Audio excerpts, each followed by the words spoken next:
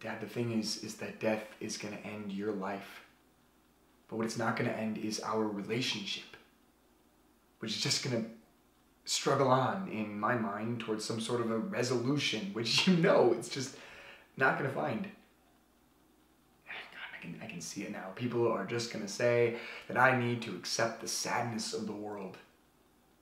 What did it ever matter if he ever loved you? What did it matter if you ever loved him? I don't know, maybe they're right.